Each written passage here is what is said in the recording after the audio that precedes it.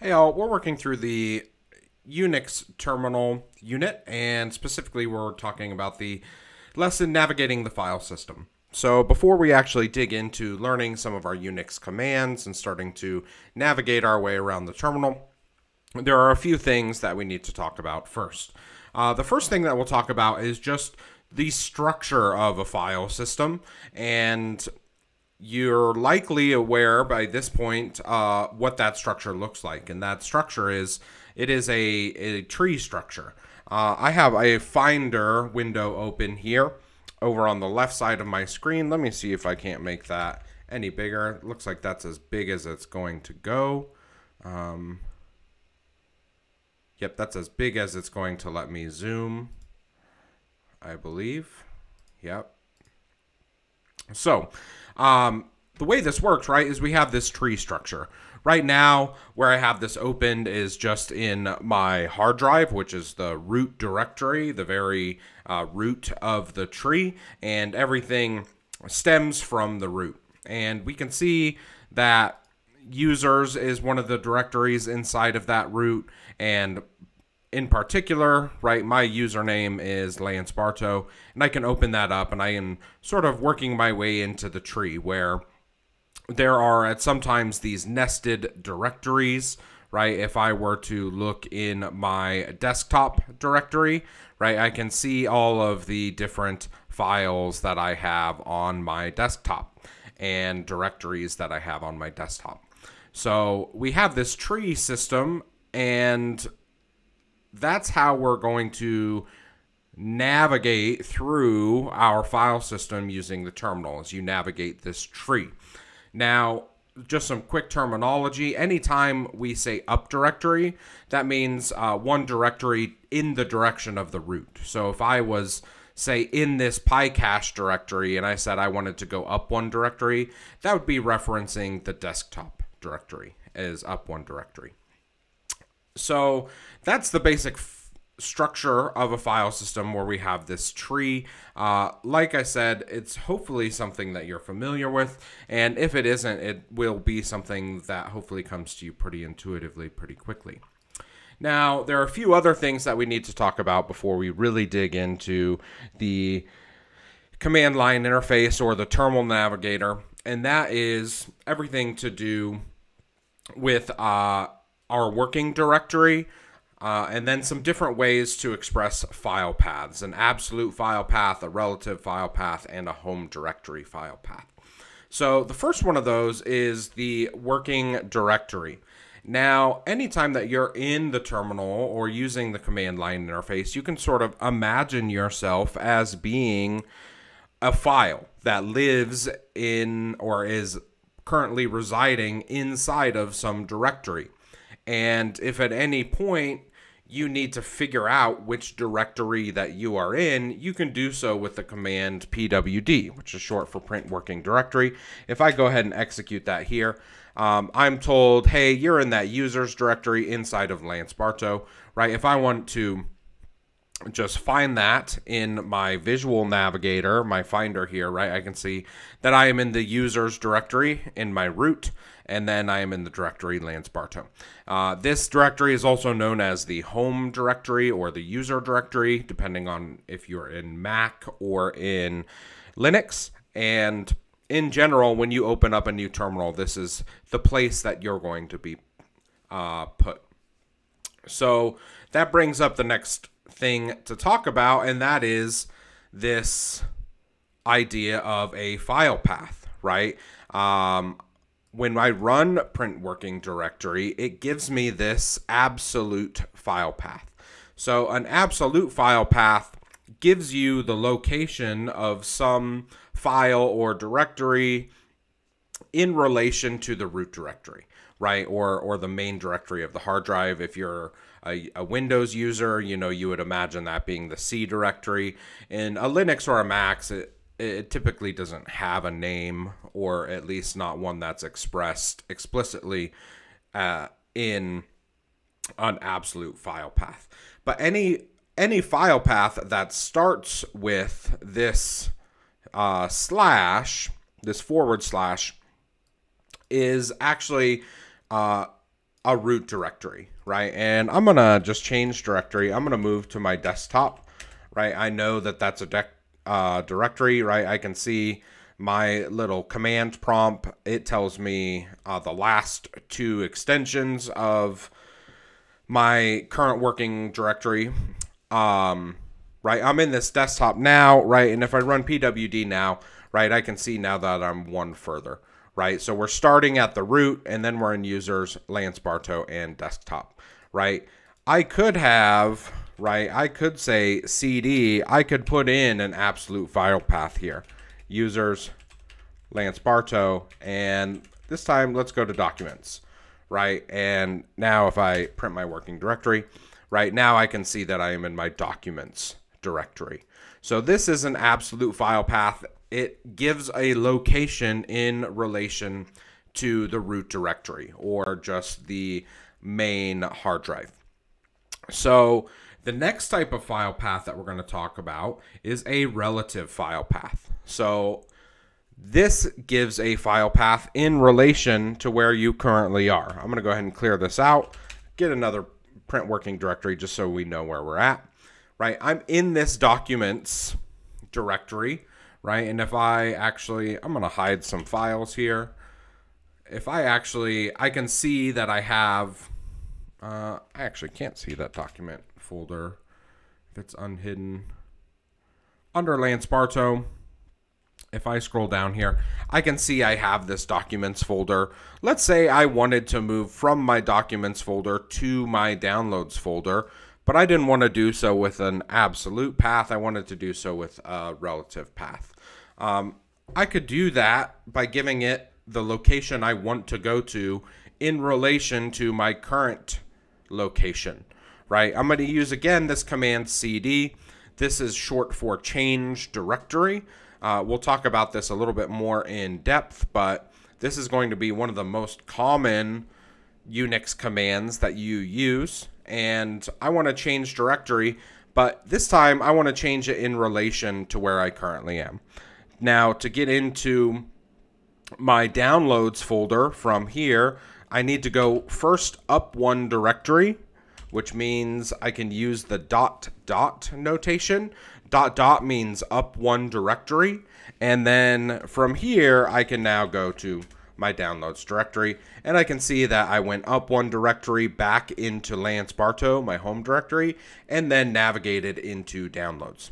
So when we're working with relative file paths, remember that dot means up one directory. Let's say I wanted to go all the way back into my root. Let's see if I could just cd up one. That'll get me back into my user directory. This will get me into users, and this will get me into the root. And I can see now that I am simply in the root directory.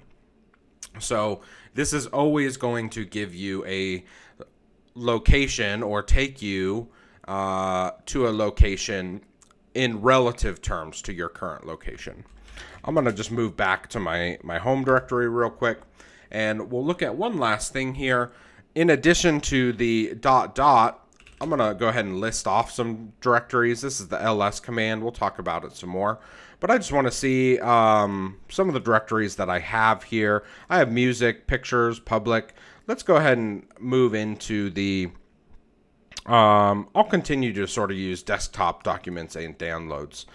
But if I want to move into, use a relative file path and just move into a directory that is nested inside of my current directory, I can refer to my current location, my working directory, just with a single dot, right? So I can say, oh, I want to go ahead and change directories into a directory called downloads that resides within my current directory, and I can see that also moves me in. Using relative file paths, we can actually just leave off this first part though. If I go up directory back to where I was, and then if I just go to cd desktop, it'll just take me right to that desktop. So it's not always 100% necessary to put in that current directory and then the /, but especially when you're writing code, this relative and absolute file paths. These are concepts that you're going to use in Python as well when you're referencing reading in data files or writing out data files. It's a good habit to get in to use this dot as referencing your current directory. And the last thing that I'll mention here, or I guess the second to last thing that I'll mention, is just the tab key can be very valuable to you while you're navigating your file system.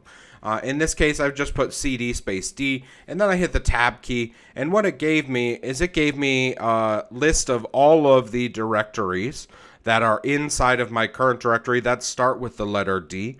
So I now can use autofill, right? And if I continue to hit the tab key, it will actually cycle through all of these, and I can get to whichever one I want to really quickly, right? Also, if you are trying to open or execute some sort of file in the terminal, using the tab key will do autocomplete. So let's see, if I move back here and I want to change into my movies directory, I'm only going to have one directory that's called movies, or that starts with MOV. So I hit the tab key after typing MOV, and it went ahead and autofilled the rest for me. I can just hit enter, go ahead and move right into that directory. So the tab key, the autocomplete key, is going to be really valuable when you're working in your terminal here. Now the last thing that I am going to talk about is it's called a home directory path, right? So instead of an absolute file directory or a relative file directory or file path, directory path, we're going to talk in terms of file paths in relation to the home directory. And in general, the home directory is represented by the tilde. If you can see that, that's the little wiggly guy up in the upper left of your keyboard. And I'm in this movies directory. Let's say I want to move straight to my home directory. That's where my terminal started. I can just use CD space tilde, and that takes me right back to my home directory. Now let's say I did want to move into, I'll go back into movies, right? And let's say I want to move into that downloads or that desktop file, right? Before I did up one directory and then downloads, right? But this time I'm going to put it in terms of its location relative to my home directory. So I'm going to start with the tilde to represent home, and then my /, and then I'll go into downloads. And I can use that tab auto complete, and it takes me all the way there. So this is how these sort of different styles of paths work. The command pwd print working directory, it's always going to return a file path in terms of an absolute file path. So that's just a little side note to have. There's not one of these that's necessarily better or superior than the others, but I will say, if you start to get pretty deep into your tree, if I go into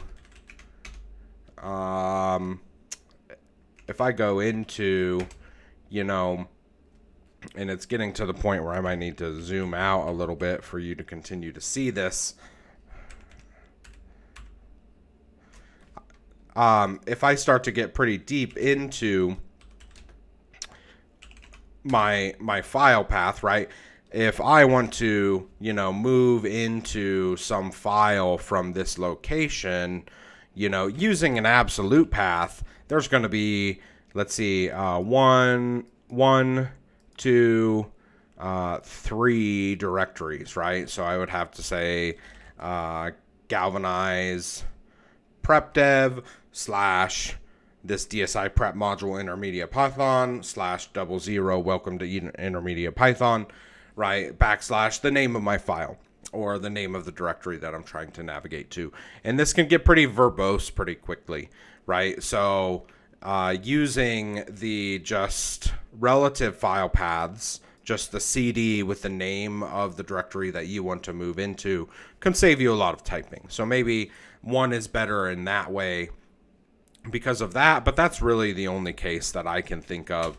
All of these different types of file paths work, and there are different situations where one might be better than the other.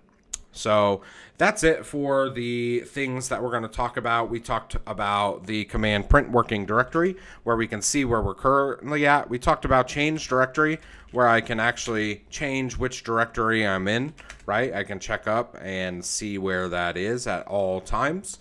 And we also talked about absolute file paths, right? Anything that starts with this / is an absolute file path. We talked about relative file paths with 2 dots representing up one directory, 1 dot representing the current directory that I'm in. And lastly, we talked about home directory file paths, and that starts with the tilde representing the location of home. So that's it for this video. I look forward to seeing you in the next one of the series.